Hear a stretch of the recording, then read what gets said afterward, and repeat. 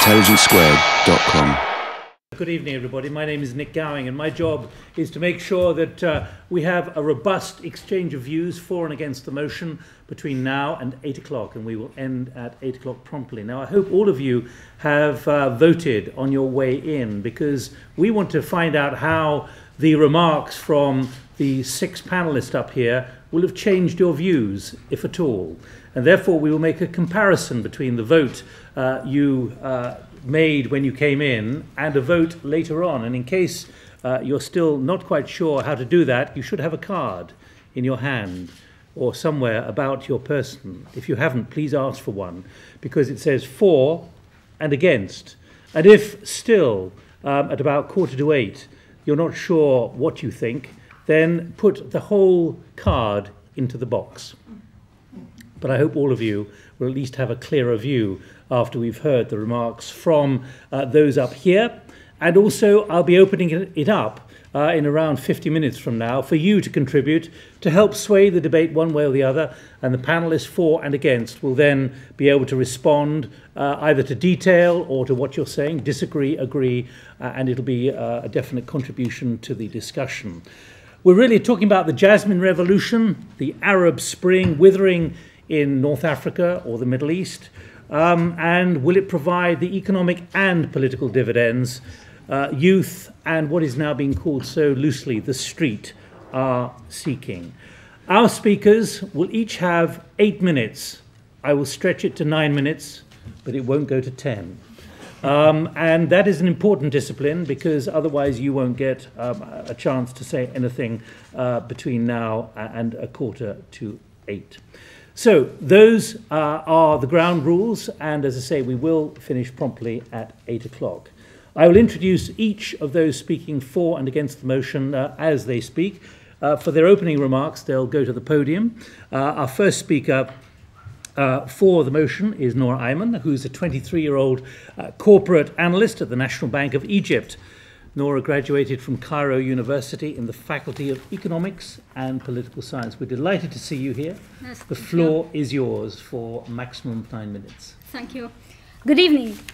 First of all, I'm not here to show my disagreement with democracy as a concept, as it's something I believe in and I'm looking forward to witness in the Arab region. I'll focus on my own experience in Egypt tonight to argue that the conditions are not yet present that would allow democracy to deliver on the expectations that the youth are seeking. Democracy is not an end, and it takes a decade to examine and evaluate its changes, and depends first and foremost on the existence of its culture. And it needs Democrats to apply it. And this does not happen by day and night. Consequently, I will make 3 points. The first point, there is not enough of a political culture of dialogue in Egypt. And second, the Egyptian media has made divisions worse, not better. And the third point, the people are now dividing despite the need for unity in Egypt. So my first point, in Egypt, there are so many political powers with different ideologies, such as the Muslim Brotherhood, the liberals, the leftists, the Islamists, and newly established parties. Yet the problem here does not lie in the coexistence of these groups together, but lies in the way these groups are interacting with each other. Under the slogan of democracy, these groups have little concerns for the rights of others. Many are focusing narrow interests to focus on, to rule the country and enforce their ideas, their beliefs, failing to give much attention about the future prospects of the country. The question is, where is the national agenda? Egyptians are objecting to attitudes that they do not agree with in a manner of condemnation and skepticism and mistrust.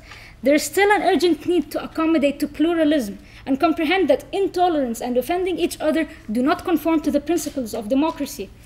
The spirit of Tahrir Square was one of a national unity. It is a model to represent how far we were from issues of sectarianism, social and gender unrest, all of these mainly the creation of the former regime and its security forces.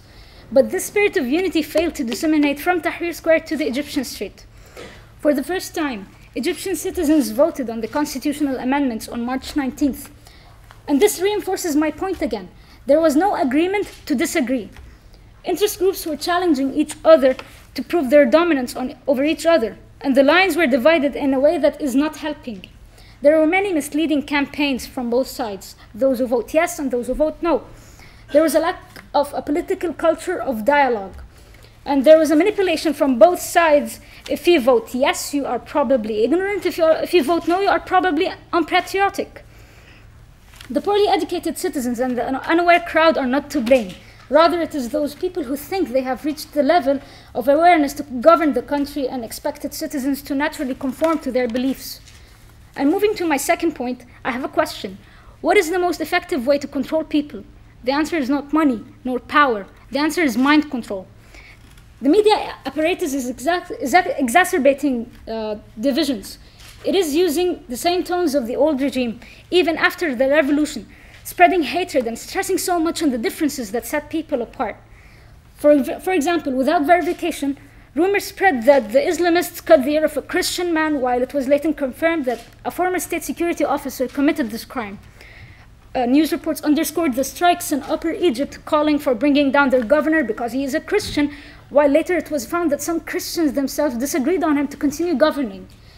The news flash highlighting some Christian women converting to Islam is intensifying clashes between Egyptians, regardless that this type of exaggeration is overrated and in the meantime deepening sectarian strife.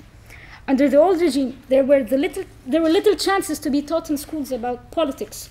There is no basic education about the principles of democracy, and still there is a lack of democratic political culture, which was demonstrated in the referendum results, where many Egyptians I saw voted according to personal views and interests because they were either lazy to read or chose to conform to what the majority is saying. The old Egyptian educational system utterly failed to establish democratic values and depended on memorizing study courses rather than investigating, analyzing, and resulted in killing problem-solving skills and analytical skills in Egyptians. And accordingly, many people still lack awareness of the true meaning of democracy. The trend is now calling for a better Egypt and a better future regional role without analyzing much the goals and the targets that we want to reach and the obstacles that we must overcome. Many citizens are limiting their thinking of who's going to be the next president and abuse the concept of democracy through talking more, freely expressing themselves, but doing little when it comes to practice, which moves me to my third point. On February 2nd, the protesters united in Tahrir Square against the attacks of the camels on the horses, which gave hope that the people will unite to confront difficulties in the post-revolution phase. But the unity has not survived when it comes to confronting economic challenges. The country's economy is now struggling. There is capital flight, reduced income from tourism, declining remittances with expatriates fleeing from Libya. However, an empty belly does not vote, and we need to satisfy the basic needs through long-run investment plans for a stable and a democratic future. But strikes spread widely among employees in many governmental sectors, companies, and institutions, where they mostly demanded having higher wages and the top management to quit, deriving their legitimacy from the revolution. However, the demands of the strikes do not satisfy the critical conditions of economic progress, where higher wages need to meet with higher productivity as well. Before benefiting out of democracy, people should be ready to rationalize, politically, economically, and socially. Political rationality means melting primitive loyalty, and the loyalty must be addressed to the state, not to a person, a family, tribe, social class, or even a political party. Economic rationality means people must rationalize and evaluate the consequences of their actions on the economy. It is inconsistent to call for democracy with no long-run vision for investments, transparency, achieving goals and targets, and so on. Social rationality means seeking unity in our diversities, between Muslims and Christians and other religious groups, between the working middle and upper class, between men and women, and remember that we are all Egyptians. People are attracted in Egypt to intense debate about the trade-offs between the civil and the religious state, between socialism and capitalism and liberalism, but there is not the required agreement on the basic steps towards the establishment of a democratic state. Egypt, Tunisia, and the Arab countries must remember that neither the French Revolution, nor the Industrial Revolution in England, nor the American Revolution provided immediate results of effectiveness. For example, it took the French Revolution decades to give birth to a functioning French Republic and adopt the foundations of human rights. Governing is like a tunnel, where at the end there is a spotlight, and for us, democracy is still a dark tunnel, and we still don't know where we are heading to. We should pave the way to achieve democracy, but as long as the culture of pluralism has not taken root, democracy will not provide us with the economic gains we need. The revolution has brought down the politicians who governed us. But evolution is what is needed to bring to power those people who should govern us. And therefore, I urge you, ladies and gentlemen, to vote for the motion. Thank you.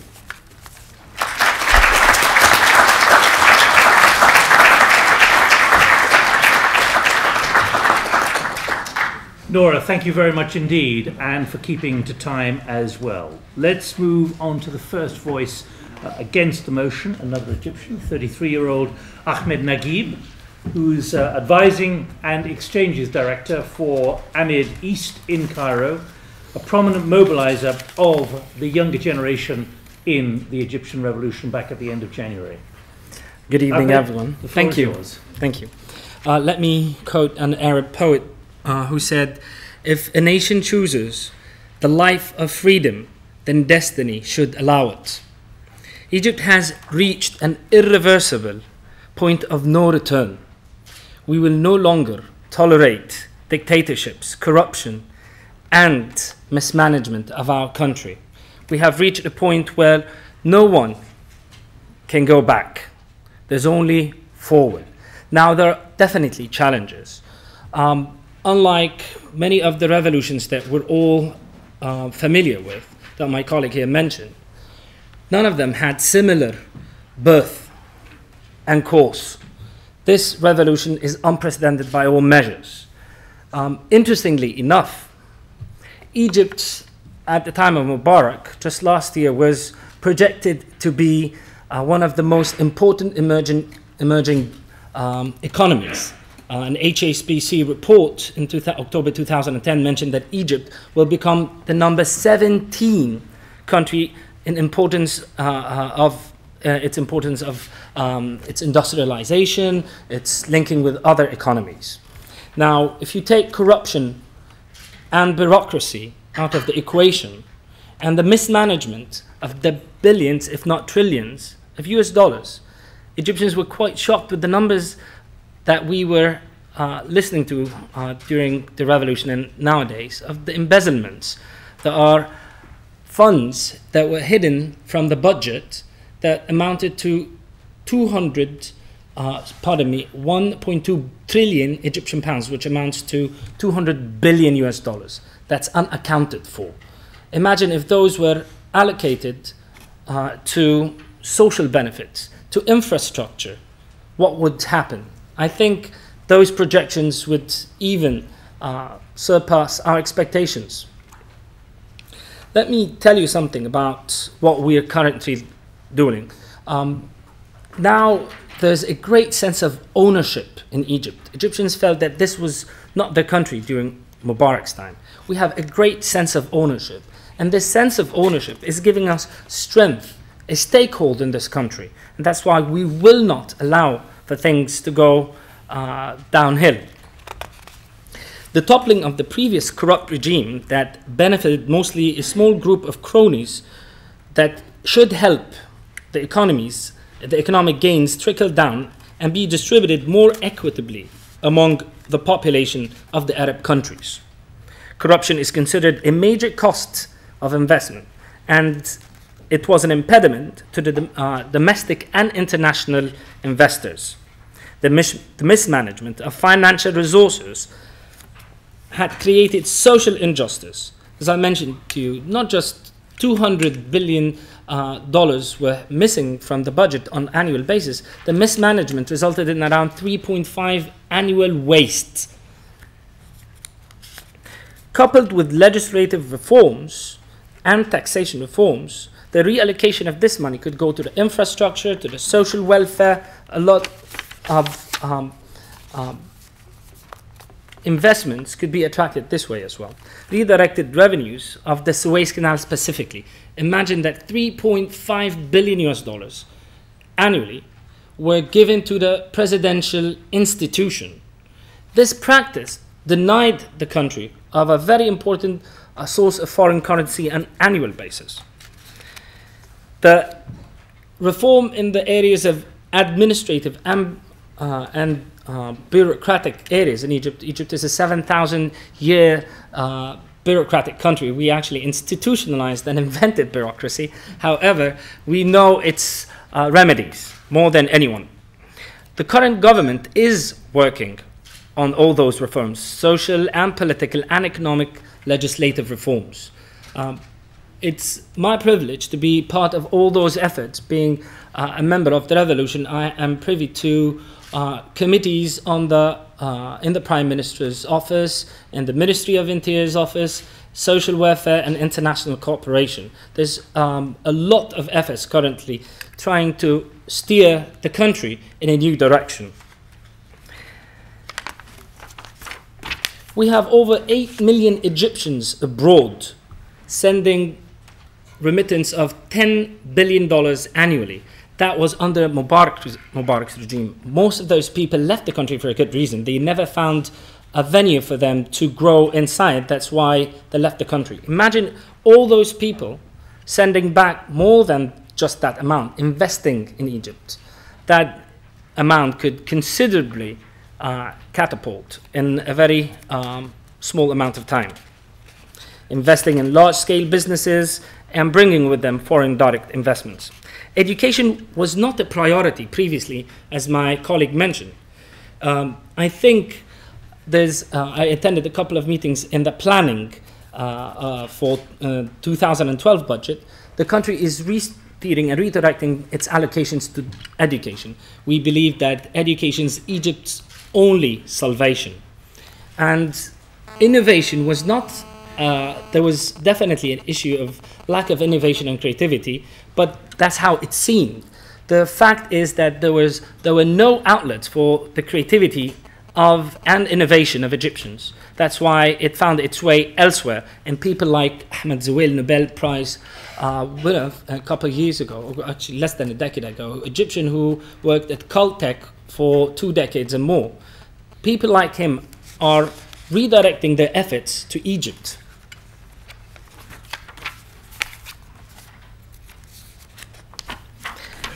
We have legislative reforms on the way to provide freedoms, the civil liberties. Previously, to register a party, it took around a year and the approval of the security apparatus. Now, the civil rights and civil liberties motion, which is being discussed right now, will grant parties the right to form without any prior approval, just announcing its formation. This is a major step forward, and I think we've already seen a lot of strife. Yes, because change is painful, it's inevitable, and yes, there are many institutions that were not there for democracy to take place, but we are rebuilding them. I want to challenge the issue of democracy itself, or the concept of democracy. Democracy is perceived more or less in our part of the world as a Western dogma that has found its way in the democratic practices and institutions in the West. Democracy is a very highly controversial commodity in our part of the world. However, there are experiences that we can draw upon from our own cultures. Finally, I want to say that Egyptians and Arabs know the ways to their Tahrir squares all over their hometowns and cities. Thank you.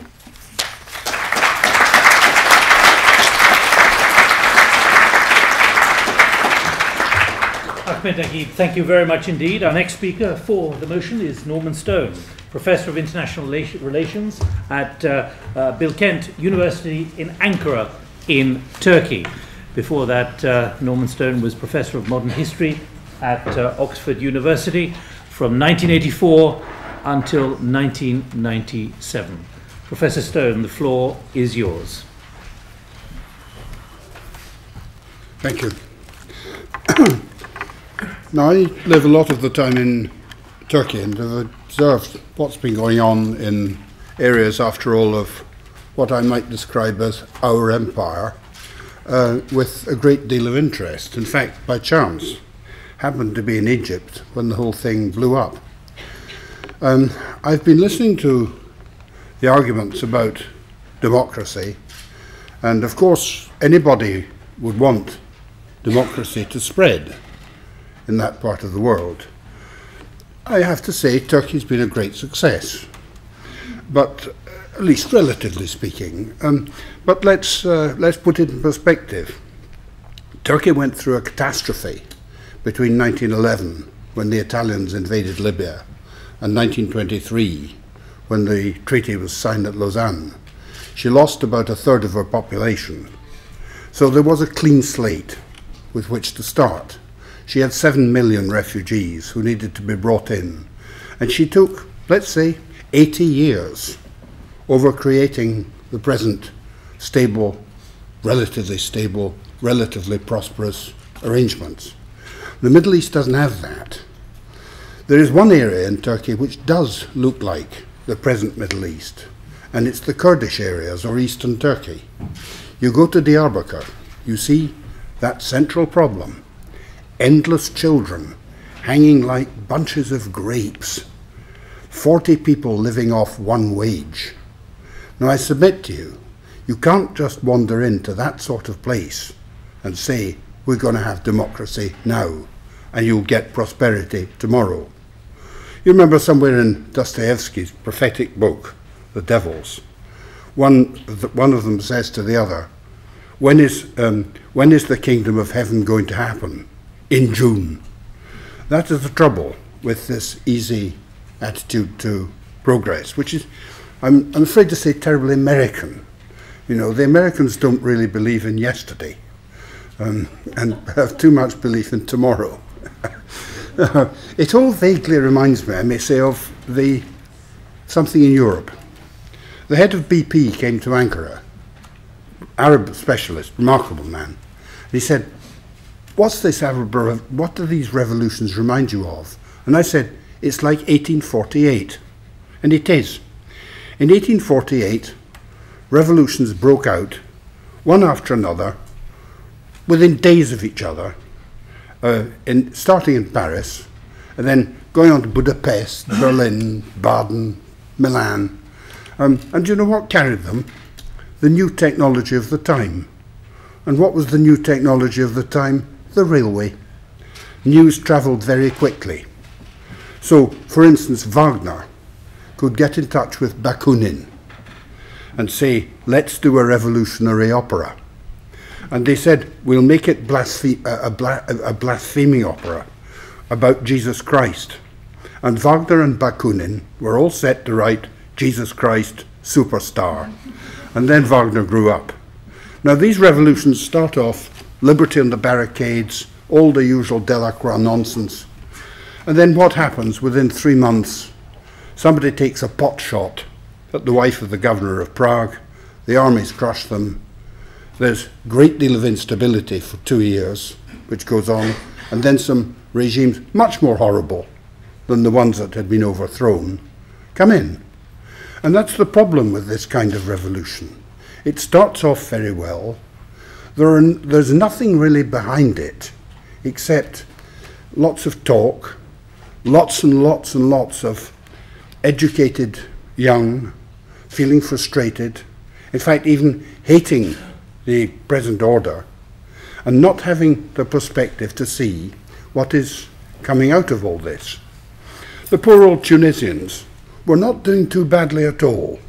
I think Egypt, as we've just heard, was making pretty decent progress given the appalling circumstances, the overpopulation, the creaking infrastructure of Cairo. All these things must be a nightmare to deal with. And if you throw into it revolution, then I'm afraid you're just going to get out of it something rather worse. And it's been so with, as Nora said, it's been so with pretty well every revolution except maybe the American one, and which makes me think that this is a moment very much for caution. Don't expect miracles. There will be corruption, but it will not be deadly corruption. You can live with it. Italy, after all, has lived with corruption since 1945, or since 945, or since 945 BC.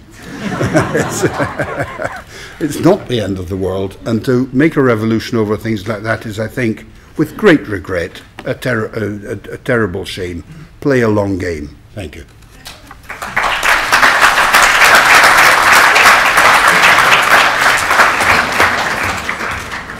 Professor Norman Stone, thank you very much indeed. Right, let's move on now with the second voice against the motion, Roger Cohen, columnist for the New York Times and the International Herald Tribune, reported from Tahrir Square earlier this year and has been in the Middle East for a great deal of your career, Roger. Thank you very much, Nick. Is yours, and the time is yours for 9 minutes. Well, I guess I am an American because I do believe in tomorrow, especially when the alternative is to go back to the bleak police states that we've seen in these Arab countries for so long. And I'm not sure where Professor Stone has been in the Arab world of late, but when I'm in Cairo or Tunis or even Benghazi, it certainly doesn't make me think of the remotest eastern parts of Turkey. Well, one phrase that we've already heard tonight should tell you why we can't be dismissive of the cascading revolutions known as the Arab Spring. That phrase is the Arab street. For years, it's been used to express the contempt of the West for the youth thronging the avenues and alleys of Cairo, Tunis, Tripoli, and Damascus. And it's been used in the palaces where those despots lived. And I suggest that we retire the phrase. Let's do that tonight. These are the very people on those Arab streets who, overcoming bullets and brutality, and not least their own fear, have at last brought change to a frozen Arab world. We've been living, ladies and gentlemen, with an Arab Jurassic Park on the littoral just across the Med. Rulers in place for decades turned their countries into personal fiefdoms. They enriched themselves and their offspring, groomed to succeed them as if by divine right.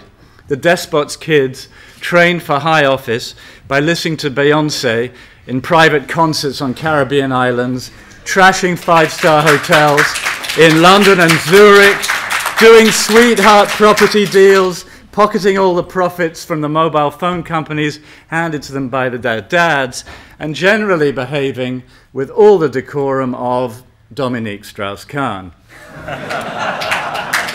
All this flagrant abuse was justified in the name of a tired binary thinking in London and Washington of the same kind as we see from our opponents tonight. Its core is that the only alternative to jihadist mayhem in the Middle East is the repression, often savage repression, of the Western-backed dictators once practiced in Cairo and still today, lamentably, in Damascus. In fact, in my view, the contrary is true. The brutality of the Arab dinosaurs fed the very condition the West has sought to reverse. When the only legal place of assembly is the mosque, Islamist radicalization becomes more likely. When the individual is crushed, the temptation to subsume personality into fanatical movements grows. When rule is arbitrary and used for the benefit of those small coteries I just described, rage grows among the disenfranchised. I'd say the best antidote to 9/11 is in fact 2/11, the date Mubarak fell. I was in Sidi Bouzid, a little slice of Tunisian nowhere, where the Arab awakening began with a tiff over a fruit and vegetable cart. I was in Tahrir Square for 2 weeks. I was in Benghazi, where lightly armed rebels battle Gaddafi's delusional abuse. And I'll tell you the phrase that I heard most from the youth that we debate tonight. It was, this is the first time that I feel my life is worth anything. The first time I feel that my actions can actually make a difference. Young Arabs are discovering what it is to become agents of their own lives with the capacity to change things rather than live in a world of conspiracy theories. They are leaving behind their captive minds. Think of that vegetable cart and Mohammed Bouaziz's self-immolation. What this man could stand no longer was the humiliation of living under arbitrary diktat that left him penniless. Such sentiments lie at the heart of this whole Arab awakening, from the Gulf to Syria to Libya to Tunisia. And yet our opponents tonight are trying to persuade you that no, it's hopeless. These people living just a few hundred miles from Europe cannot aspire to a decent society, as if there was something in the Arab genome that condemned the peoples from North Africa to the Gulf to misery, abuse, and violence. They will say, as Professor Stone just did, that this is realism based on grim history, maybe even that it's realism based on the need for oil. In fact, it's not realism, but pessimism and cynicism spiced with a dose of the old contempt.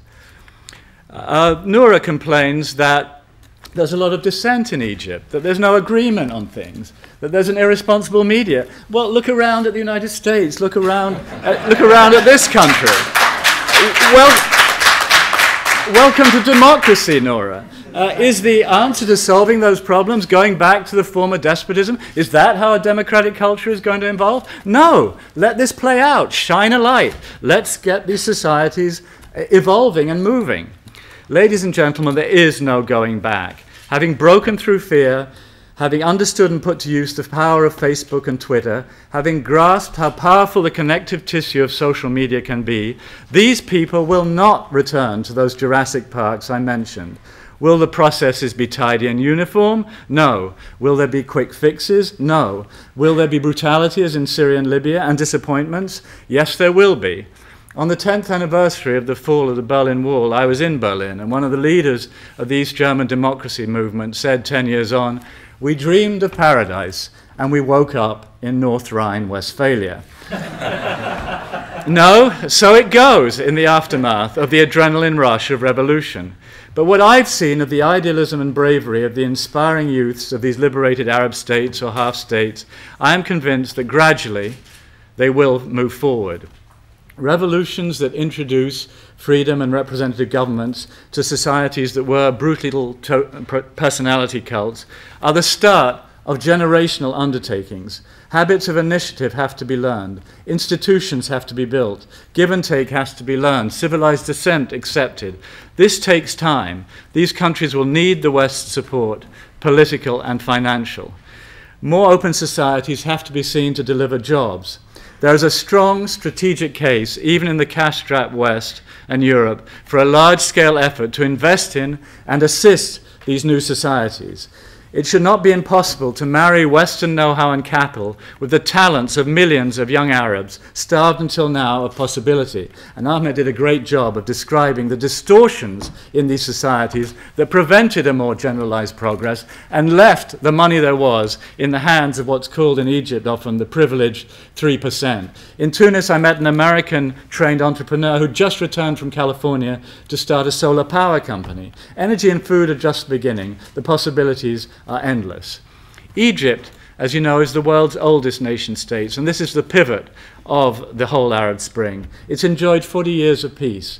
That's very significant. There are no raw scars. It's relatively homogeneous, although recent clashes between Muslims and Christians are worrying. It has a large middle class. It has a professional army that showed great restraint through the Tahrir Square uprising. Don't tell me that these are not substantial building blocks for a freer, more successful society than Mubarak's long night, one that will eventually fulfill the aspirations of Egypt's youth. People ask of the Libyan rebels, who are they? Well, on the basis of my week in Benghazi this month, they're led by professionals, lawyers, business people, academics, and their rank and file want above all to be free. After 42 years of Gaddafi, that's a legitimate aspiration and a very concrete one, freedom. I was in the liberated half of Libya when bin Laden was killed. Nobody, ladies and gentlemen, gave a damn. These are not Salafists. They want an end to despotism, not its reinvention in Islamic form. They want the future, not a return to the caliphate. They want accountability, not virgins in heaven. Which brings us to the big canard, one to which our opponents have succumbed. This Arab Spring is not Tehran 1979, let alone 1848. It's not a brief season of hope condemned to lurch into repression. We live in a different world today of interconnectedness, social media, and growing openness. And the times for these societies to live in anachronistic prisons so close to Europe is over. Thank you.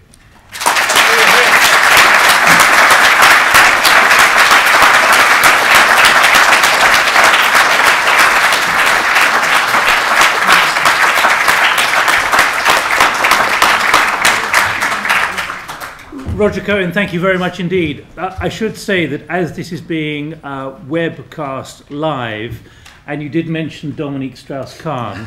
He does deny the charges, even though he's been denied bail in a New York court in the last couple of hours. So I think I suggested he might have shown a possible lack of decorum, not that he committed a crime. I'm merely saying there's balance as well, which I feel I should put in as this is being broadcast live. Right, the last speaker for the motion, Douglas Murray, author and journalist, and Associate Director of the Henry Jackson Society. The floor is yours. Thank you. Well, thank you very much. Thank you, ladies and gentlemen. Thank you to our hosts here tonight. If I can open on a spirit of boring bipartisanship, I want to agree with a lot of what our opponents here tonight have said, particularly what Roger Cohen just said now. I certainly, speaking for myself, and I think speaking for our side in this debate tonight, certainly feel nothing like contempt for the people who have risen up against their governments in this historic last few months. Far from it. Far from it. We certainly don't say that they cannot aspire to a better life. We hope they can. We encourage them to. So that those straw men, if I may say so, don't please fall for it. But secondly, I wanted to say that I also agree with Ahmed when he said what the problems are in the societies that we're talking about, not just Egypt, but in each of the societies which we'll talk about tonight. They have, I reckon myself, two primary problems. One, the terrific lack of democratic accountability across the region, and two, the terrible possession by a tiny elite of the vast proportion of the wealth of those nations, the, as Ahmed said, the utterly inequitable distribution of wealth. Any of these countries, as you well know, when you go around any of the countries in the region, you see this with your own eyes. Anyone can see it. A tourist can see it. Somebody with no knowledge of the region can see it. The fact that youth, the best hopes of a prosperous future for a country, stand around on street corners with nothing to do, with no jobs, with no future, hawking around for tiny amounts of money, when they could be the future of their country, and they should be the future of their country. So let's not start with the idea that this is about us saying those people shouldn't have the life we believe they should. But it is very complex and very difficult and very worrying what is happening and what will happen in the future. So we're not arguing a case of pessimism, but one for caution. You know, Milan Kundera said in Testaments Betrayed that man stumbles along a path in his life, and woman, may I add, just in case anyone wants to try to pick me up on that one, that we walk along a path in life where we're surrounded by fog, and we stumble along and we find a way. This isn't the interesting observation. The interesting observation is this, I think. Kundera says that when man looks back, he sees the man, he sees the path, but he doesn't see the fog. Everything afterwards looks like it was meant to happen. Everything looks like it was inevitable. The Whig interpretations take over. But as we're stumbling along this path, as North Africa and the Middle East stumbles along this path at the moment, it is very hard to see and to predict with any certainty the course of events. But I wanted to make, for our side, a couple of points which I think, as I say, should urge you to some degree of caution. The first, I would argue, is this. There are some patterns emerging. This is very early, but some patterns emerging. One of the most troubling to me is the following, that in the region, if you survey the governments, those who have fallen, those who are at threat, those who seem to be under no threat at all, by and large, it is now possible to say that the slightly better or less worst governments have been most vulnerable to these revolutions, and the most bloodied, the most bloodthirsty, the most intransigent seem to be under no risk at all. What I mean by that is that the government of Tunisia, one of the less bad governments in the region, certainly I'm not going to argue it's good, don't mistake me for a moment, but by and large those governments who are not willing and have not been willing to send their troops out and gun down as many people as possible, have gone. And those who are willing to be the most bloodthirsty are staying. Saudi was meant to have a day of rage. But of course, all the people who were going to partake in it disappeared into prisons, arrested, and so on. So it didn't happen. In Iran, we know the regime there, which has the blood of so many students and others on their hands, is willing again and again to gun down those people. So it is likely it will stay at the moment. I think this is, I flag up first, a very bad, very negative lesson of these last few months, and one we must hope doesn't continue. But it is a pattern that is emerging and should trouble us. The second issue is, those of us who feel only admiration for this historic set of events, only admiration for the people who have made history by, for the first time in the region, changing governments not by military coup, but by a bottom-up revolution against those governments, there is reason to have great concern for their hopes and their future.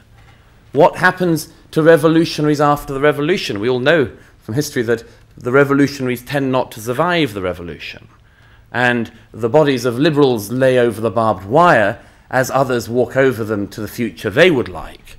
And there are some signs that that will happen in the region. Now, certainly, if I were a young Egyptian in Tahrir Square, I would feel that my hopes for my country's future had by no means been answered so far, when we still have the military in control of the country, when we still see that.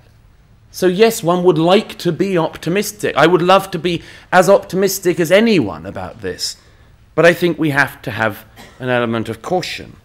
Thirdly, you can generally judge societies and the patterns that are going to emerge from them by the way in which they treat minorities, by the way that those who are not the leading class, racial, religious group, whatever, in the country are treated. And there are already, again, very troubling signs of this.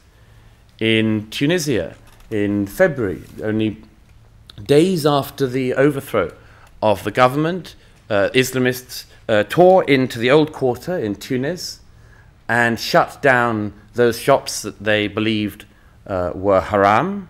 There was, of course, the murder of a Polish Catholic priest. I think I can be safe in saying the first sectarian murder of that kind in modern Tunisian history. And for the first time in modern history in Tunisia, a country with no history of anti-Semitism in recent decades, anti-Semitic slogans started to be chanted for the first time outside the local synagogue. We all know, we've all seen what's been happening in recent weeks with the treatment of Copts in Egypt, and it would be a very unwise thing to watch the emerging pact between Salafi elements and the Brotherhood in Egypt with anything other than a feeling of concern and caution. That's a little of what I think is happening in the region, but I wanted to highlight one other thing, which is what is happening in the West about this. Because I believe that Western democracies, free societies of any kind, have a duty to help those people who also seek freedom, who seek democracy, who seek to overthrow governments which would behave in the way that governments across the Middle East have behaved for decades. But there is terrible concern about this even. Gaddafi. It couldn't be easier to find an outspoken, intransigent enemy of the West, and now somebody who has been massacring, yet again, his own people. And the best that the democracies can do is to have a no-fly zone and say that the only thing worth doing, i.e. the toppling of Gaddafi, the killing even of Gaddafi, is the one thing they won't do. We then see in recent days, Hillary Clinton saying that Assad is still able to be a reformer. As his troops gun down the Syrian people, she says it's possible he could still be the key. We see David Cameron walking around Tahrir Square and then going straight to Saudi and speaking to the Saudi Minister of Defense, who's just been pimping his troops out to the Bahrain government to shoot the people of Bahrain. You know, there is no will in the free democracies to help. And this is why I think that the case that our side, and certainly I am arguing tonight, is not that we should be pessimistic, but that we should be very cautious, wish our friends very, very much hope and wish them well, but to warn them of what could happen and to pray they don't go down those paths. Thank you.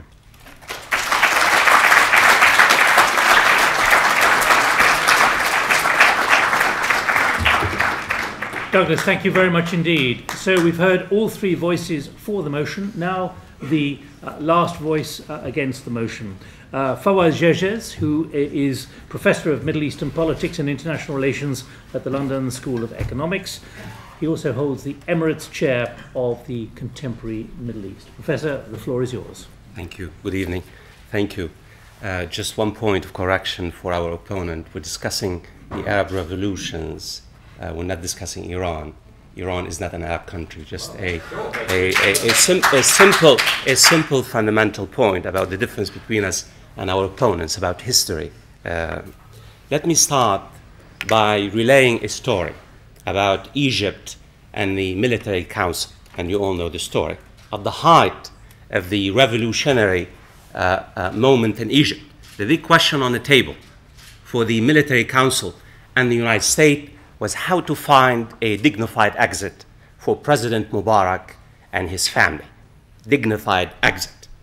And the consensus was, well, we must basically preserve the legacy of Mubarak. He served his country for almost, 30, 40 years. He branded himself as a military hero in the 1973 war.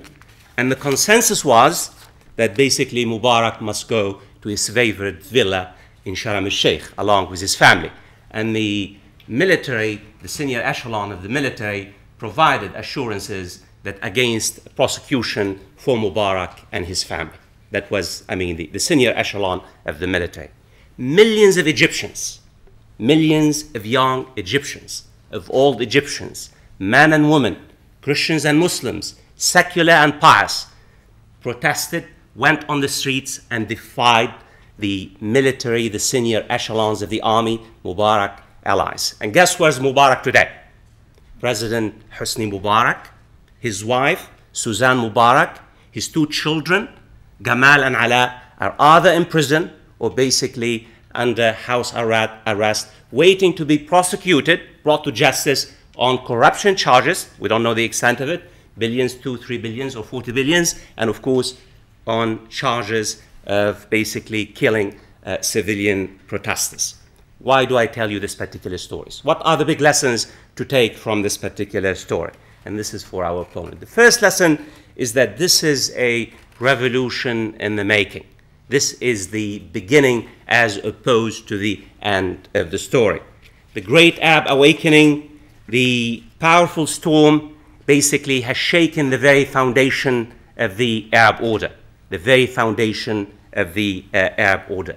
I would argue far from being a spent force, as some of our opponents have argued. In fact, it's still potent. And in fact, the drivers behind this particular storm are millions of Arabs in Egypt, in Tunisia, in Syria, in Yemen, in Libya, in Bahrain, in Oman, in other places. And the lesson of the story I mentioned about Egypt, even the most powerful military institution in the Arab world could not ignore the changed political landscape in Egypt, could not ignore the demands of millions of Egyptians. They basically accepted the demands, and now Mubarak and his family are awaiting trial. And I do hope they receive a just trial, not just a revolutionary trial along the lines of the 1950s and 1960s and 70s and 80s and 90s. This leads me to a related second point. Despite all the challenges, our opponents are absolutely correct. Who is suggesting there are no challenges? The challenges are great, tremendous.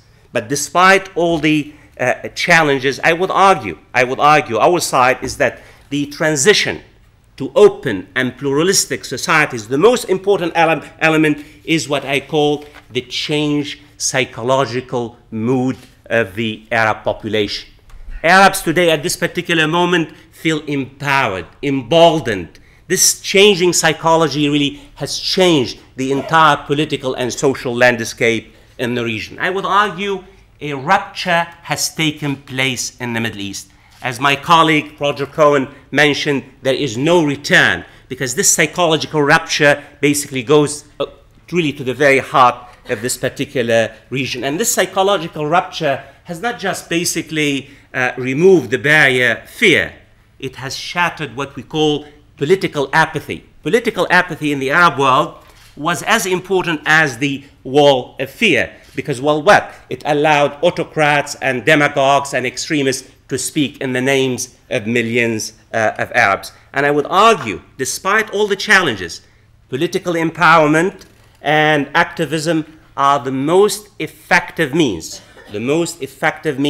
basically to prevent the hijacking of the Arab revolutions by extremists, as our opponent mentioned, and also the most effective means against counter-revolutions by some of the senior military, senior echelons of the military in the Arab world. And in fact, you cannot understand really what's happening in the Arab world as a historian of the Arab world and the modern Middle East without understanding that this is a significant moment. It's a moment of self-determination, a moment of self-determination.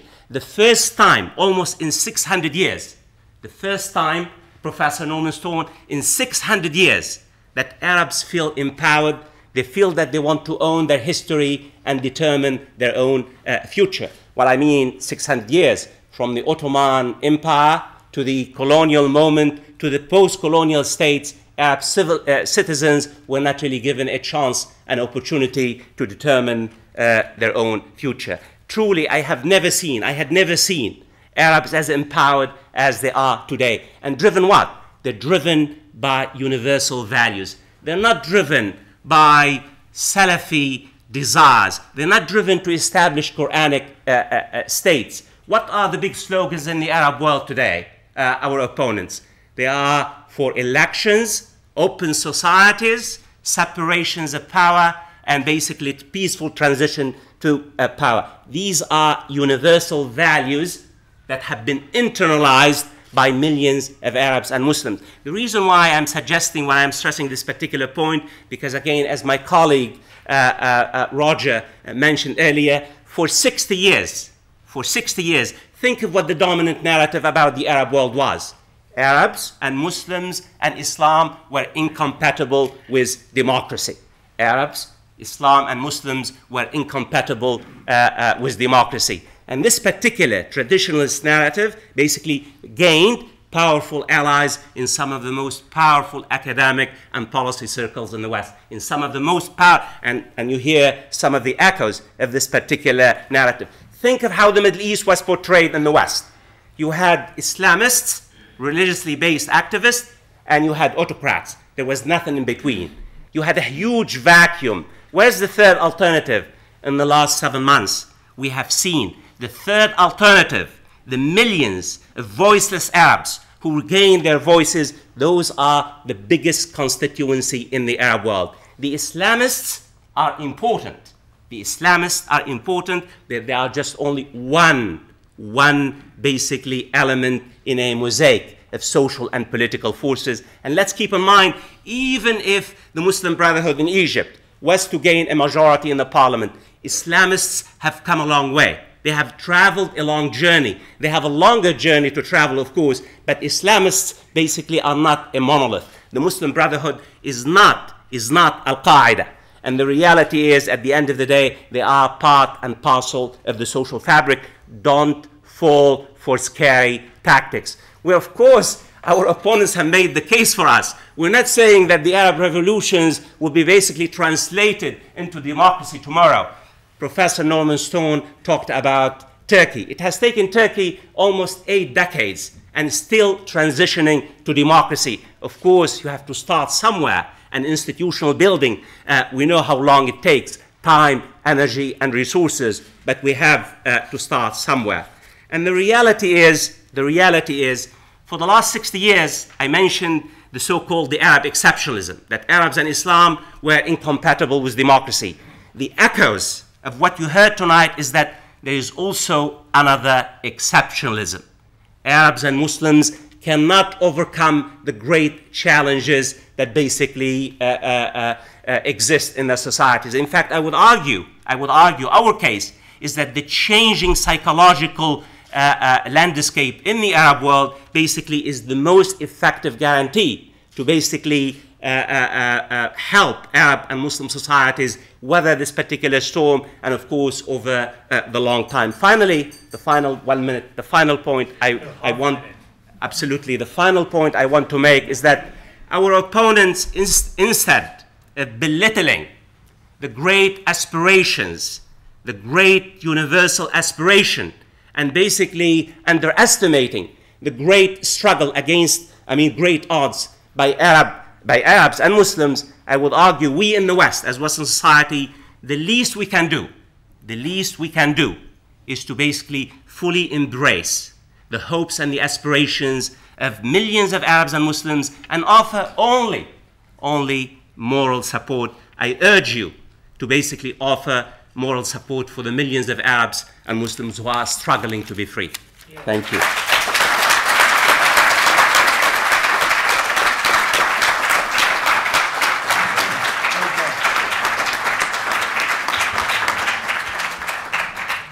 Right, mobilize the microphones because we'll have about 25 minutes to hear your views, and I don't want long speeches. I want to hear from as many of you as possible. But before we get to that stage, I'll tell you how you voted as you were coming in. For the motion, 46. Against the motion, 75. Don't knows, 55. So a number of you still have to make up your mind, and hopefully the 6 interventions we've already heard will have helped you make up your mind. We will hear from each of the panelists for a maximum of 2 minutes before we finish at 8 o'clock. But let's hear as many voices as possible from you in the audience. And up here, they can respond as they choose. Please, over there, and get a microphone to somebody else as well, please. Hello, thank you for a very stimulating debate. My question is for the opposition to the motion.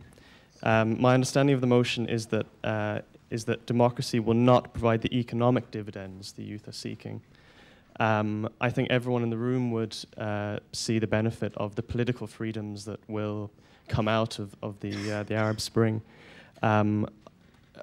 In terms of what Ahmed said, I thought that a lot of what you said was quite speculative in terms of the economy, the future economy in Egypt.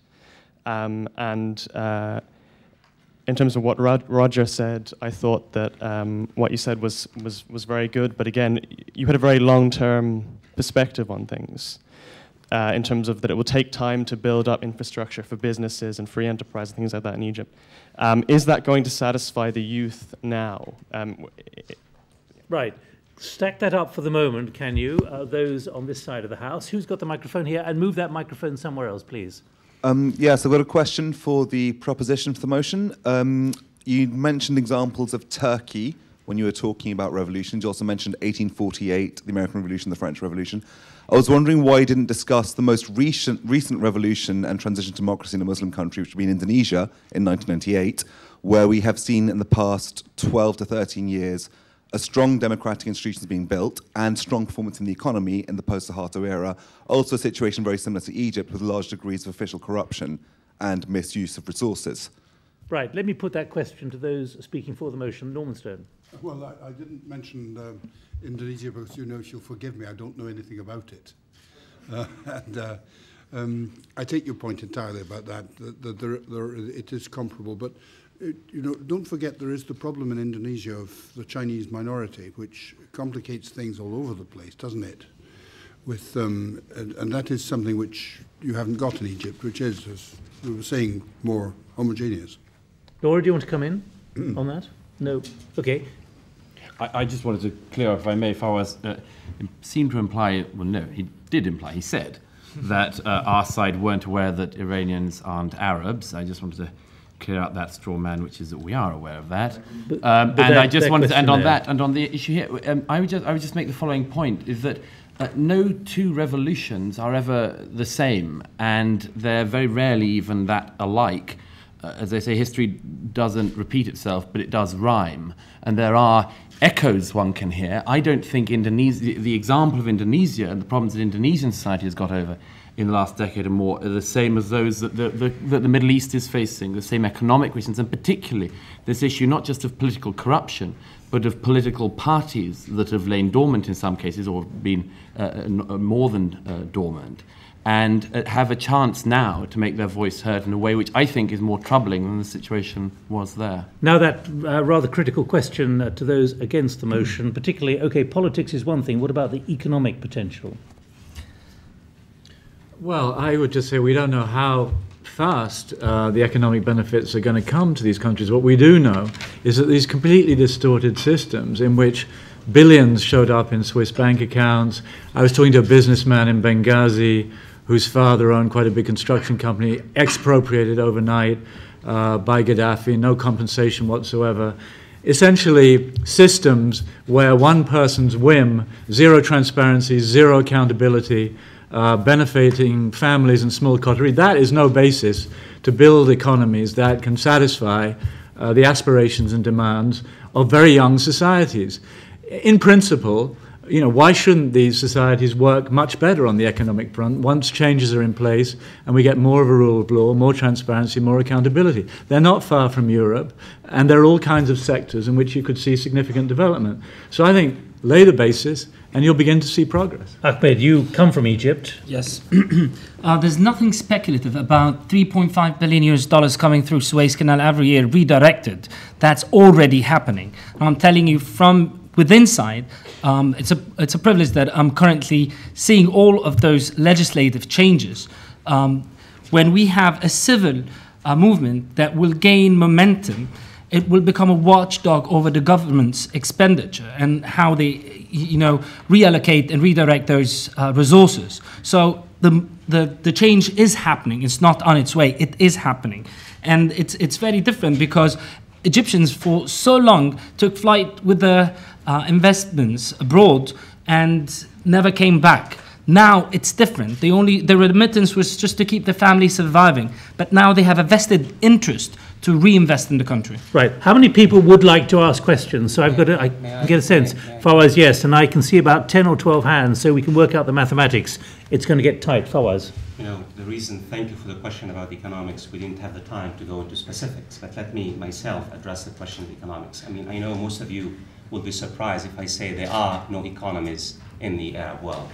There are neither capitalist economies nor socialist economies. You don't have rational economies in the way we define economy. You have crony economies. That is a relationship between a very small power elite and basically the small business elite, and basically the parasite. And that's why money is not really basically, if you are an entrepreneur, if you are in Egypt like Ahmed, you can go to the bank and get a loan and establish business because the money is recycled between the power elite on the one hand and the small business community on the other hand. Let me say that economically you have to lay out the institutions. You have first to put, there are no institutions.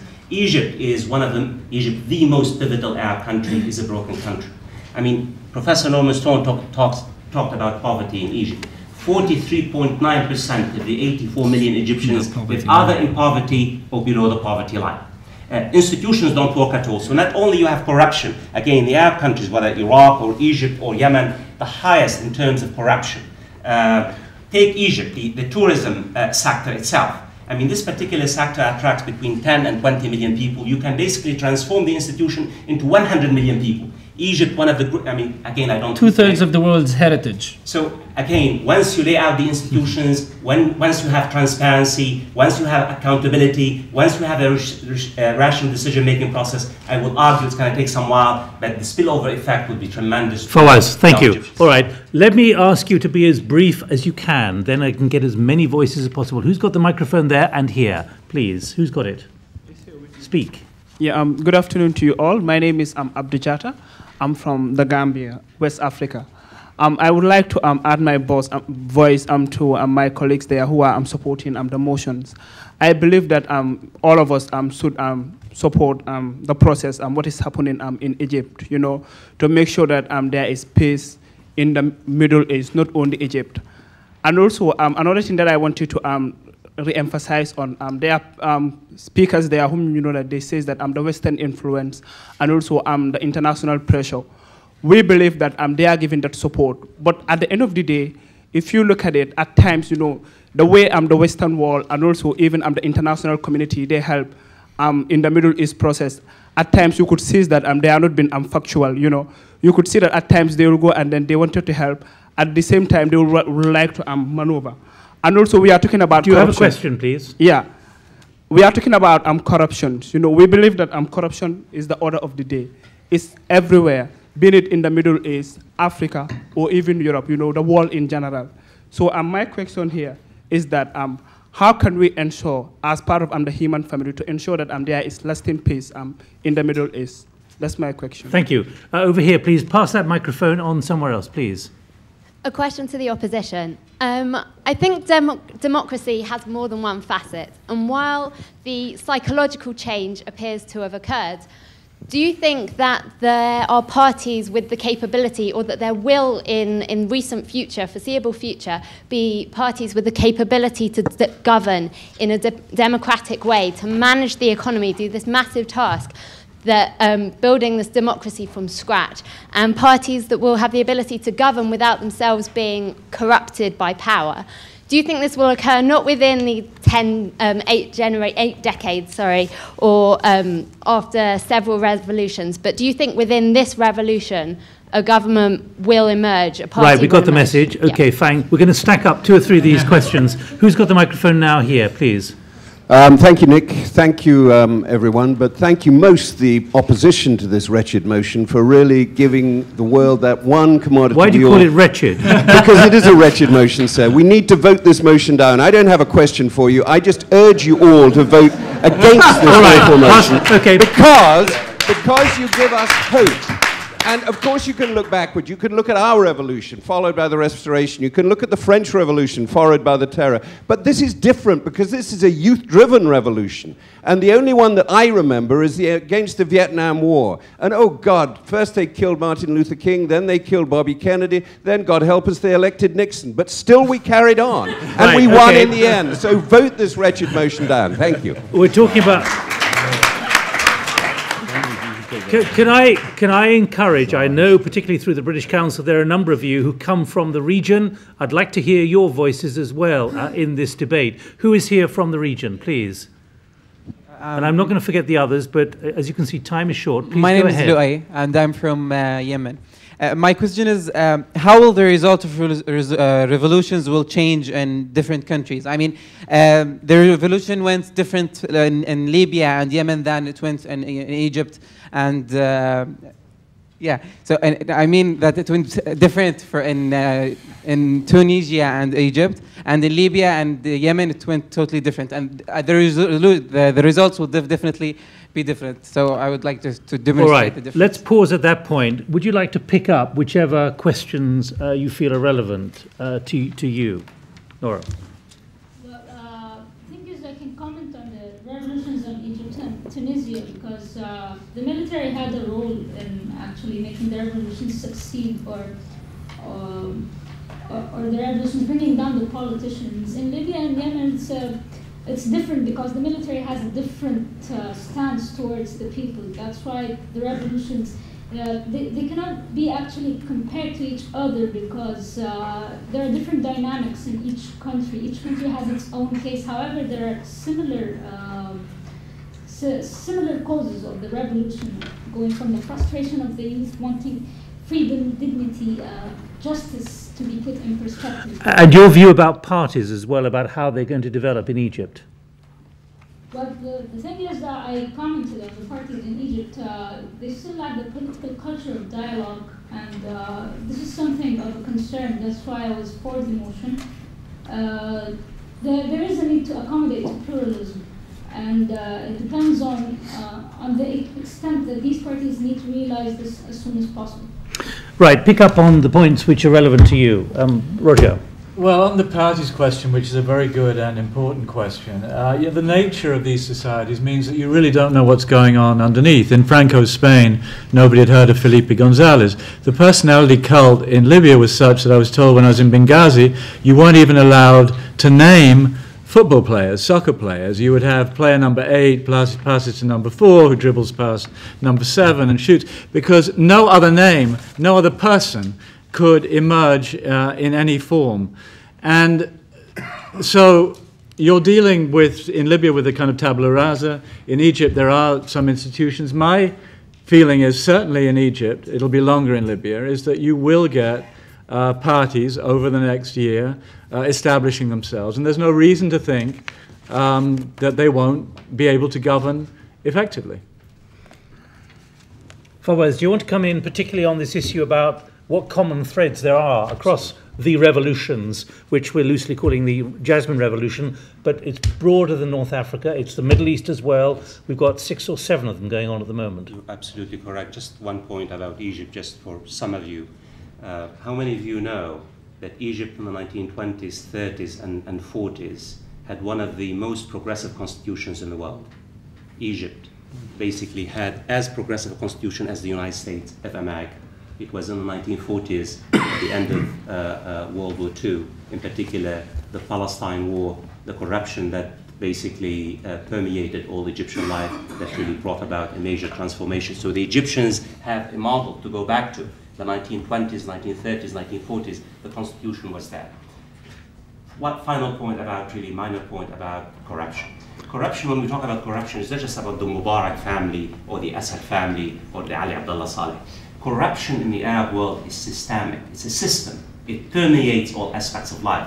And that's why the entire system itself is rotten. And that's why, in particular, this particular huge gap between the wealthy, the rich, and the poor, the abject poverty and the decadent wealth, and given the nature of the corruption, which really brought about, I mean, this particular wave of Arab revolutions, I would argue that corruption really lay at the heart of this particular Arab awakening, in particular the abject poverty. In particular also what we need to understand about the Arab world is that here you have I mean, technology, the new media. As you all know, in the 1970s, 1980s, and early 1990s, the governments were able to control the flow of information.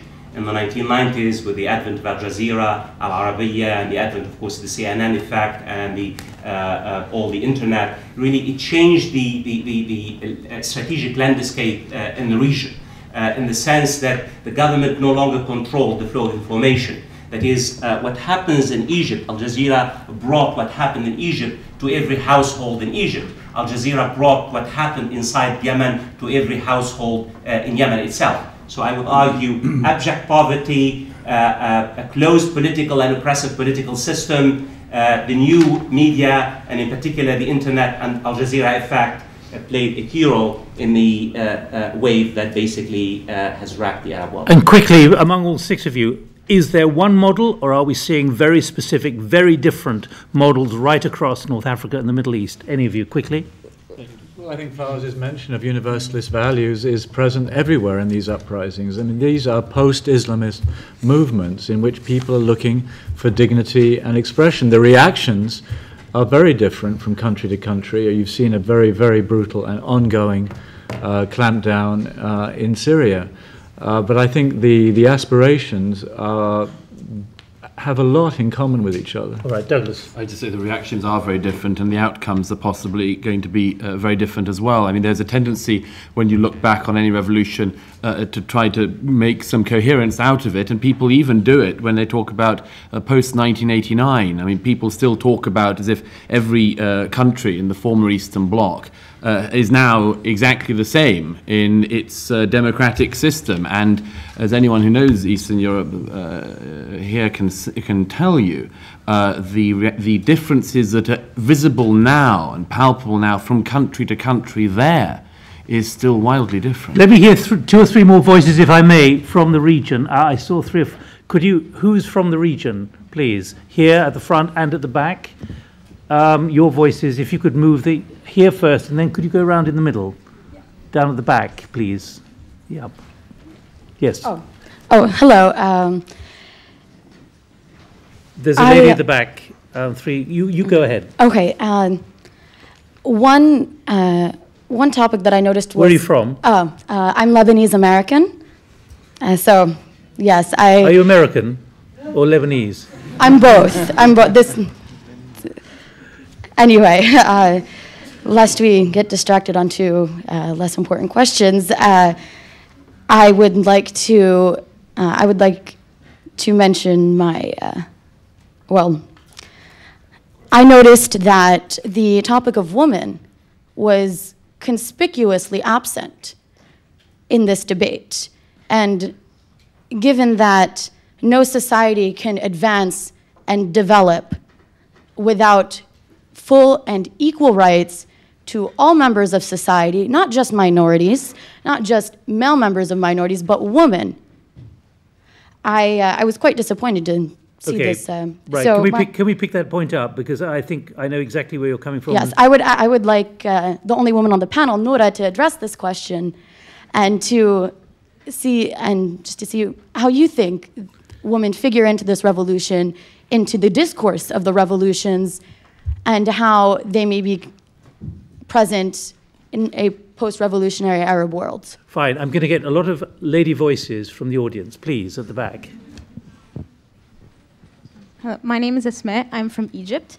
And my question is for the people speaking for the motion. There seems to be a consensus that democracy in Europe and the US didn't happen overnight, and that revolutions take decades to come to fruition. So why are the panelists looking at the events immediately after the revolution, just 2 or 3 months, and looking at these events to suggest that these events will not come to fruition in the same way, as if to suggest there's an intrinsic reason why Arabs can't achieve the same gains? So is this what they're suggesting, and why can't Arabs overcome these challenges? Thank you. Please. And one more on this side as well. Who's got the microphone at the back, please? Can you choose between yourselves and speak? Yeah. Hi, I'm from Egypt as well. Yeah, and my question as well is for people for the motion. Actually, when Douglas, I think he mentioned something about the regimes in Syria and how they treated the revolutions there in Syria and Iran and in Libya. I think the situation is more different a little bit there. They have more strong iron hands in Egypt than the governments in Egypt and in Tunisia. But the same thing is that there is a price that must be paid for having your freedom. So because it's much more strict there, it's much more harder. This is like the first level of achieving it. Look at these people like in 2 years when they're having another revolution, if this one didn't even succeed. Thank you. So who's got the microphone here? Good afternoon. My name is Amin Bouafsoun. I'm a Tunisian national. Actually, first of all, I would like to comfort my other participant regarding the role of women. Actually, the reason why I believe this revolution started in Tunisia is simply because this is where women are mostly empowered in the Arab world. And you can see, you can judge by history how Tunisian women have been participating in the political life, and that will give you enough comfort. Now, my real question is, don't you believe, it's actually for the entire panel, don't you believe that in order to achieve economic dividends, the real and the most effective way today in the Arab world is to reinforce existing trade agreements and probably have a more equal share of resources among Arab countries? And I would like to use the example of the recent GCC initiative to invite both the kingdoms of Jordan and Morocco. And in that case, wouldn't the real question be, how can you achieve democratic dividends by using economic growth? Thank you. Right. Let's move on with that very critical issue of women. And in fact, the UN Human Development Report for the Arab world back in 2003 said very explicitly, this is going to be a failure unless something is done very urgently. And of course, look at what has not happened. Nora. Yeah, well, I'd like to start by commenting that women who seek equality with men lack ambition. We are aspiring for more, to be honest. So the thing is, regarding women, in Tahrir Square, for example, it was a model to overcome the gender unrest. There were no reports of harassment, as far as I know. However, women need to get more empowered because they need to have the culture of participating, because we're talking about the majority of the society who was kept away from politics. In order to mobilize women to participate, it's taking a long time indeed, but it is happening. Do you think a watershed has now been crossed with the revolutions and the uprisings or not? Well, I think that, you mean women? Yes. Well, I think that there are women who are actually running for presidency, for example. There is a potential frontrunner candidate who is aspiring to become the president, and she is preparing for campaigning for herself in the upcoming elections. So women are trying to engage into politics. It will take a long time, but it will happen. Fawaz, do you have a view on this? Yes, I think Arab societies have a long way to go in terms of the empowerment of women. There's no doubt about it. They have a long, long way to go. But the reality is Arab women have played a key role in the revolutions in Egypt, in Yemen, in Syria. In fact, ironically, in Syria, now women are a critical mass in trying to challenge the repressive regime in Damascus. Last week, absolutely, and Yemen in particular, last week, the protest last Friday in Syria was to defend basically what happened to women in Syria, because many women were arrested and abused by the authorities. And thousands of Syrians went on the streets to protest what happened to women. But truly, in the last 6-7 months, women have become very proactive, have taken a major role in almost every single Arab country, including Yemen, one of the most conservative countries in the Arab world.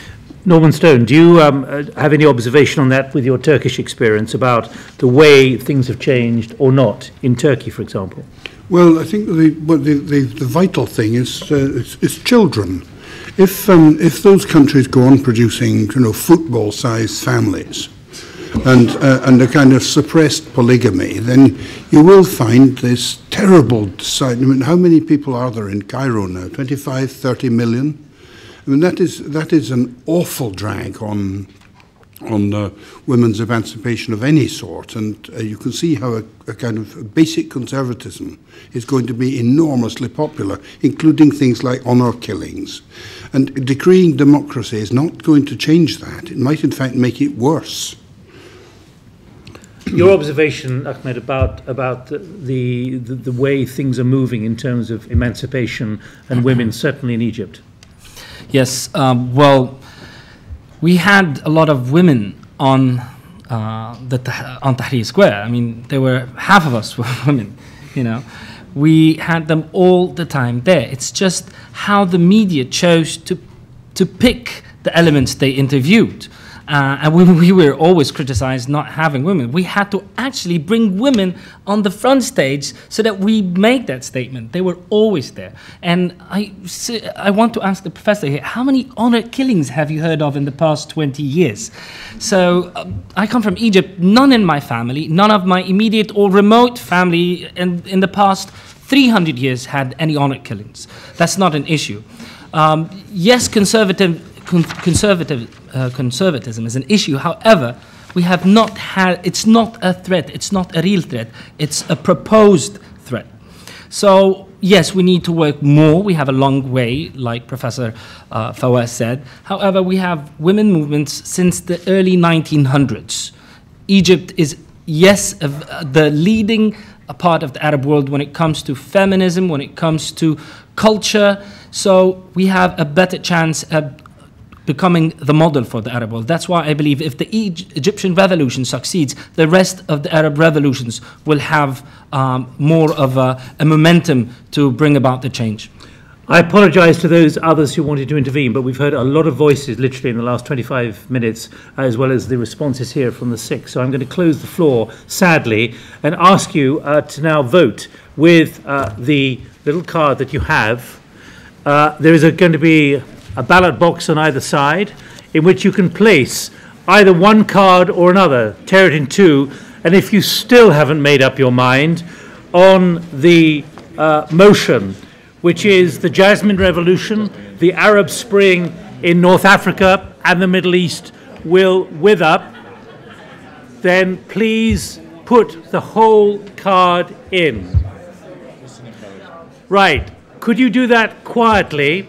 Because while you're doing that, could I urge a degree of quiet? Because while you're doing that, I want 2 minutes each over the next 12 minutes from each of the six panelists. Summing up from your position where you're sitting at the moment, we're going to do this in reverse order. Professor Gerges, the floor is yours to try and pull together anything you want to from the floor and convince the audience on your position. Stay where you are. Where I am? Yeah. Let me let me summarize my position via this motion is that I hope we have made it very clear that change will not occur over time. We have not basically claimed that basically transformation, democratic transformation and consolidation would take time. We have also made it very clear that institutional building is a very difficult and challenging process. But what I don't understand, and why my opponent, our opponents don't make any sense, we know the case of the former Soviet Union. We know the cases of Eastern Europe. We know the cases of Latin America. Why treat the Arab world in more exceptional ways and treat the former Soviet Union, Eastern Europe, and Latin America, where the lessons, are very clear that it has taken more than two decades or so. But here on a personal note, really, wherever I have traveled in the last 6 months in that part of the world, wherever, whether it's here, what I have heard in particular is a sense of hope, a sense of hope that did not exist for the last 60 years for the Arab world. Not only a sense of hope, a fierce determination on the part of young Arabs, not anchored in wishful thinking about transformation, but of course in determination to transform societies. I come back to the point I stress in my presentation. What has transformed, what has changed in the Arab world is the mood and the psychology. There is no return. A rupture has taken place, and I would argue this particular rupture, that based on political activism and participation, will likely preserve the gains of the revolution so far and prevent the hijacking of the revolution by extremists, or even prevent counter-revolutions. Professor, thank you. Now the first winding up set of remarks from Douglas Murray. Well, thank you very much. I just wanted to first of all pick up and agree with the lady at the front here who mentioned the significance of women in this. I think it should have been said earlier. There is something in common worldwide of societies that become stable, decent, thriving countries, and that is the liberation of women.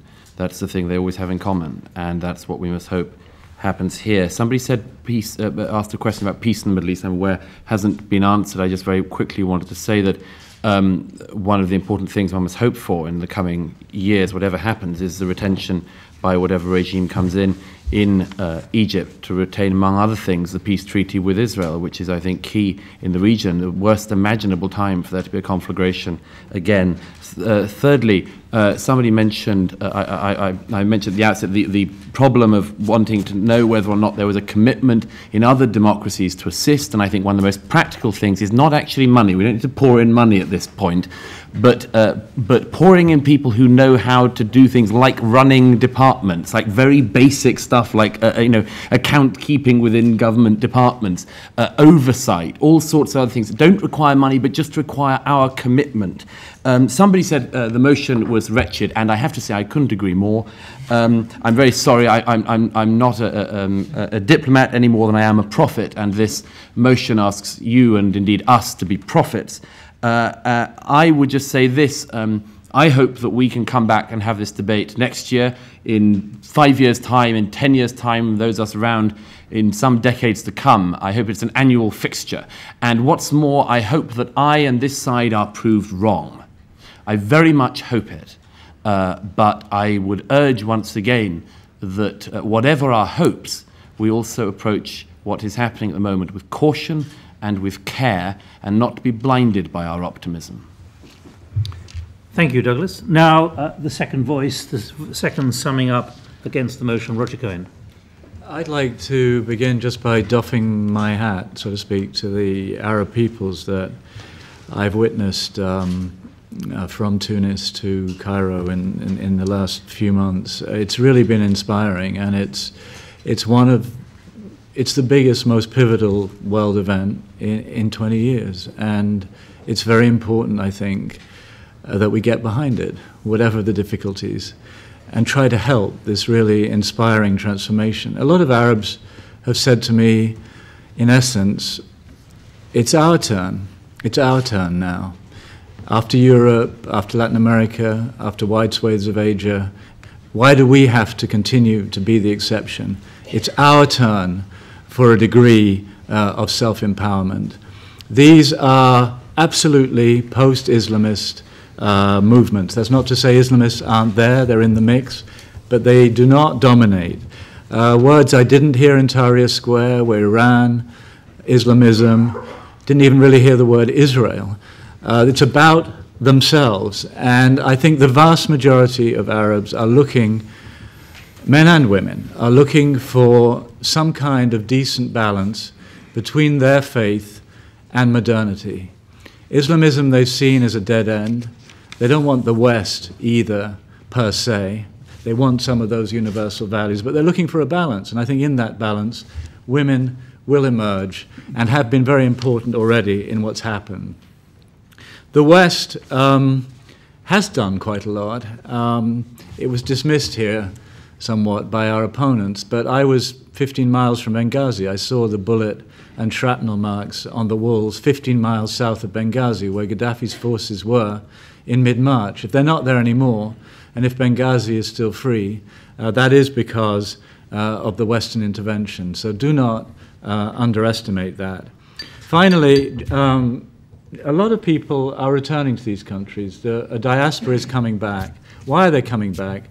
They're coming back because they believe, because they're hopeful. And we should share that hope, which is why I hope you voted resolutely against the resolution tonight. Thank you. Roger Cohen, thank you.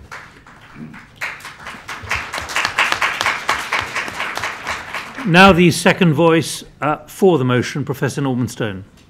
I think I've got 3 points. The first thing is, if we're talking narrowly about the economy, the Egyptian tourism, I think, has spiraled down.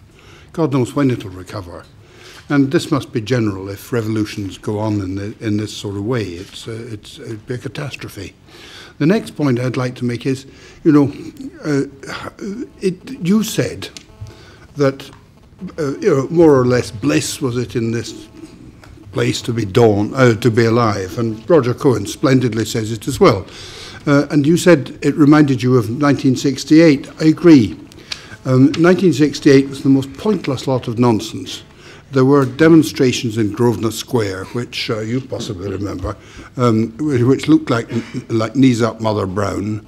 The general effect of the whole thing was to break the back of the Americans in Vietnam. And what followed? I mean, hundreds of thousands of people, millions maybe, driven into the Pacific, and the people like you simply sit back and say, oh, how absolutely wonderful that was. It wasn't. It's a terrible mistake to take that moment of popular enthusiasm, because you wake up the next morning and you think, oh God, what have we done? Norman Stone, thank you. The final voice against the motion, Ahmed Naguib. Yes, quickly. I think the problem with our opponents here is that they still have the old glasses that they pull out from, you know, the drawer, and their eyesight has changed significantly. They can't realize there's a significant, tremendous shift in the social and political paradigm in the region. I think a lot of the problems we have here, not just in our part of the Arab world, but the world, is that there's a serious generational gap. For us, the revolutionists, the world changes at the click of a mouse. For them, it takes decades. Now, the other things that shocks me, I hear some sort of rhetoric similar to the African Americans are not eligible for civil rights or liberties. They're not ready for it. That is the same rhetoric we heard tonight.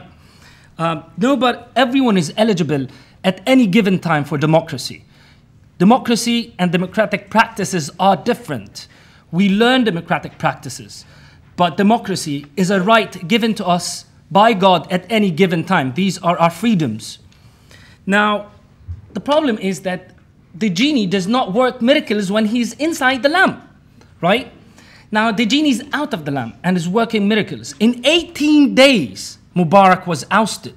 So I bet in 18 months, we can rebuild our nation.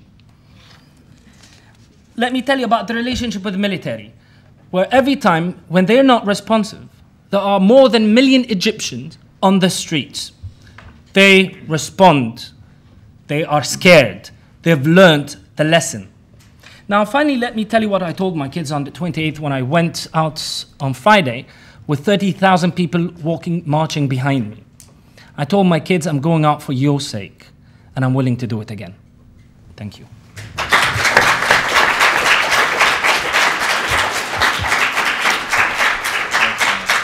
Ahmed Naguib, thank you very much. Now the final voice for the motion, Nora Ayman. Thank you. I was one of the protesters in Tahrir Square as well. I thought that people united in order to achieve a common goal. Unfortunately, they are now dividing, and there is no national agenda. That's the problem right now. We are talking about the post-revolution phase. There are prerequisites for democracy in order to succeed and in order to benefit the societies that we are living in. For example, there has to be some political awareness, political efficacy, political competence. And these are the cements of establishing a democratic state. But what is dominating the society right now is the subject culture, the enjoyment of discussing politics, of talking and analyzing situations as if it has been the norm, while people are participating on a very little measure in discussing the trade-offs between ideologies, for example.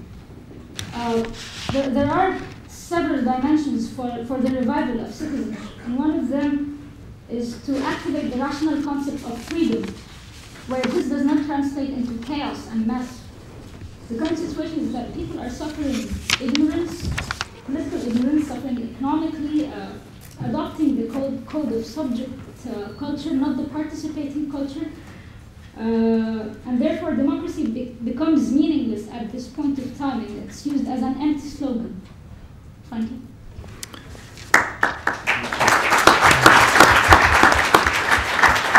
Nora Ayman, thank you very much indeed. Well, you've heard the 6 arguments and you've heard the responses to some of the points you've made, hopefully all of the points you've made. I apologize to those, once again, who couldn't intervene, but as you can see, I said we'd finish by 8 o'clock and we're about to finish by 8 o'clock.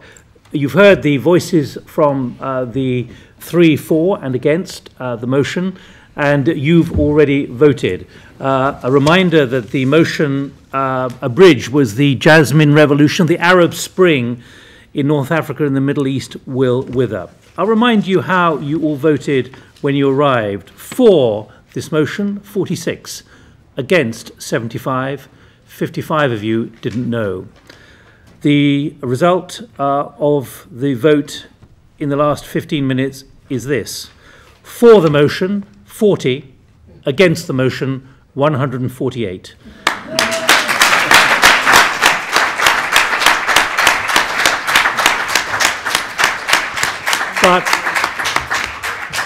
But 12 of you still haven't made up your mind. I'm sorry we haven't fully convinced 12 of you, but thank you very much for a very rich discussion here, particularly from those of you on the floor who've come from the region and contributed that valuable insight, which has really lifted many of the points made up here. Thank you to you all. Thank you. Bye-bye.